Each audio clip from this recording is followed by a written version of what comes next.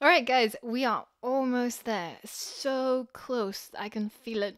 So in the last lesson, we've already started sending images. So in the last lesson, we've already started sending our own images to IBM Bluemix, and we're getting back the classification results. So in this lesson, we're going to narrow down those classification results because it comes back as a huge array with loads of data. We just want to know what it thinks it is. And we want to check if any of those things that it thinks it is a hot dog. And if it is, then we're going to tell people that it is a hot dog. And if it's not, then we're going to say it's not a hot dog. I wish I could do a Jin Yang accent. I really do. But unfortunately, I'm quite limited in the accent department. So you're just going to have to bear with this accent for now. So, as you can see in the output, we're actually getting quite a lot of data, and it's pretty messy here. The only parts that we actually want is the classification. So in this case, is it a tree? Is it a citrus? Is it a lemon? Is it a plant? That is what we want to know, because essentially at the end of the day, we want an array that holds all the items that it could be. And if hot dog exists in that array, then we want to be able to tell the user, you've got a hot dog there. What I need to do is I need to pull out these pieces of data and put them into their own array. So in order to do that, I'm going to go up to the top of my file and I'm going to create a new array called classification results. And it is going to be of type an array of strings, and I'm going to set it equal to an empty array at the beginning. Now, if I scroll down to here, instead of printing out the classified images, I want to print out all of the classifications that we're getting back. So in order to do that, I first have to go a few levels down and tap into the classes. So let classes equal classified images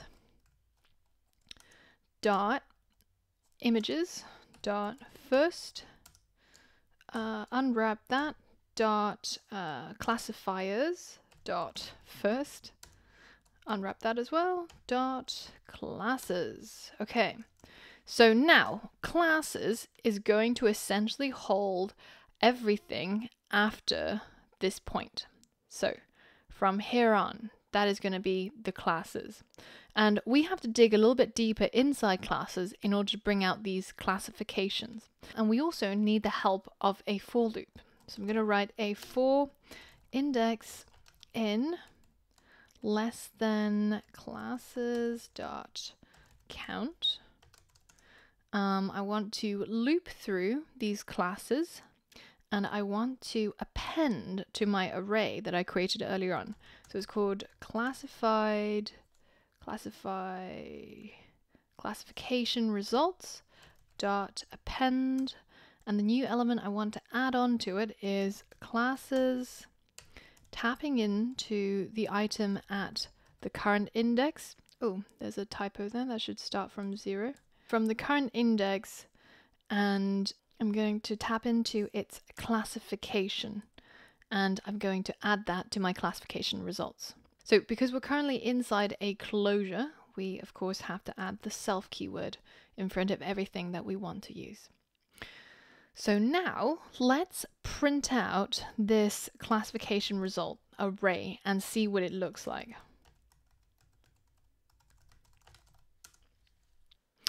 Okay, so let's pick an image and let's go with this one. Let's see what we get back. Okay, great, perfect. So we've got our array that contains all the classifications that IBM Watson thinks it could be. So barley, grain, food product, food, broom, beard, grass. I have no idea what that is. Grass, herb, plant, dandelion. Okay, so we've got quite a few items, and now in order to see if it is a hot dog or not, all we need to do is check if there is an item called hot dog inside this entire array.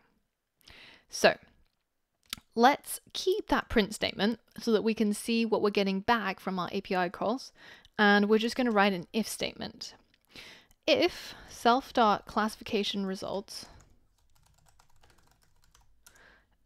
contains the word hot dog, i.e. if any of these results inside this array is coming back as a hot dog, Then we want to change this navigation bar up here to read hot dog. And we can tap into that by writing self.navigation item, I believe, dot title equals hot dog. Alternatively, else, if that word doesn't exist, if we didn't get back a classification called hot dog, then we want to say self.navigation item dot title equals not hot dog. All right, so that will work, but it's not really the best way of going about it because currently we're inside a closure. So this part, everything between these two curly braces, only gets triggered once we've gotten a result back from IBM Watson.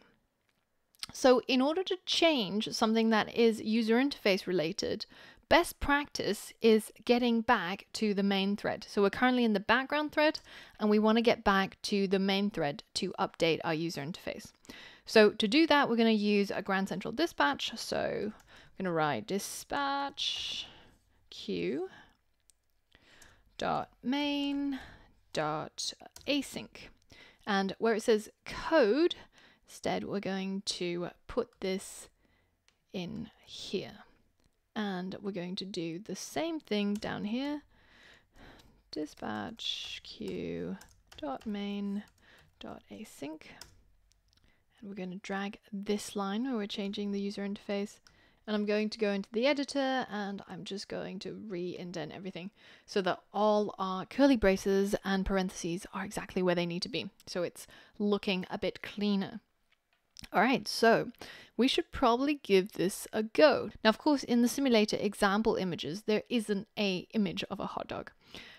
Sadly, Apple didn't think that we would have the need for it. So I'm going to have to use the camera functionality in my phone. So I'm going to change that saved photos album once more to camera. And I'm going to launch the app on my phone. All right, so our SeeFood app is built on screen, and I'm just going to head over to Chrome where I've got an image of a hot dog loaded up, and I'm just going to take an image of the hot dog and say use photo. So now this data is being sent over to Watson and hot dog, there we go. So it knows that it's a hot dog. Brilliant. So now let's try that with something that is probably not a hot dog. Let's try it with my mouse. All right, so we've run into a bug. It's still telling us that it's hot dog, but as everybody knows that it's probably not a hot dog. So if we have a look in our console, you can see that down here, you've got something that looks like computer mouse, electronic device. So that's identifying what that item is. But as you can see, we're printing out this entire array and we've actually just appended the new results onto the previous results. So we have to correct that in order to fix this bug. So to do this, all we have to do is before the for loop, we need to set the classification results to an empty array once more. So now if I run my app again, you'll see that those results are no longer being tagged to the end of the previous array, and we're not getting that erroneous report of it being a hot dog. All right, so let's try the same thing that we did before. Hot dog, use photo, what do we get? 1, 2, 3, hot dog, great. So let's try now with the mouse. Use photo. Not hot dog. There we go. So we fixed that bug. And it's now able to identify hot dog and not hot dog. So well done. That is essentially the basics of the hot dog app. You have managed to identify using a neural net that's provided by IBM Watson whether if an image can be classified as a hot dog or not a hot dog. And we'd like to think that you're well on your way to being acquired by Periscope. So in the next lesson, I want to tidy things up a little bit. I just want to add some UI improvements and also to make our app look a little bit more like the app that the Silicon Valley team actually came out with. So we're going to add a Twitter share button to get Twitter's attention. And we're also going to change some colors and change some fonts in order to make it look as beautiful as we can. So I'll see you on the next lesson.